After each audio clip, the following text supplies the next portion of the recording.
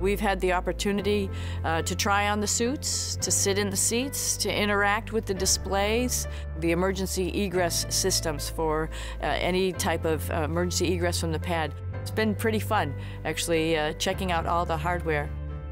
Because NASA has not done a flight test program for a spaceship since the space shuttle. So you're talking late 70s, early 80s, the last time we kind of did this as an agency. So some of it is kind of relearning those techniques and those things that you need to make sure you're watching out for. We'll be brushing up on all the long-duration spaceflight tasks that we've trained for over the years, including spacewalking and robotics and all the space station systems. But then we're going to learn all about the new vehicle, all about our suits, how we're going to operate in that vehicle, emergency procedures. You're going to have kind of this hybrid, if you will, for these first flights where you're helping develop things and at the same time you're getting training. We're going to be building what it is the crew member needs to know.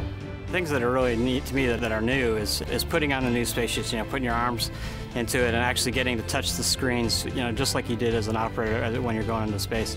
So those skills that we honed in test pilot school and then later on as test pilots, I think they're going to be put to use in flying these vehicles. It's a new set of hardware and it's a new set of software.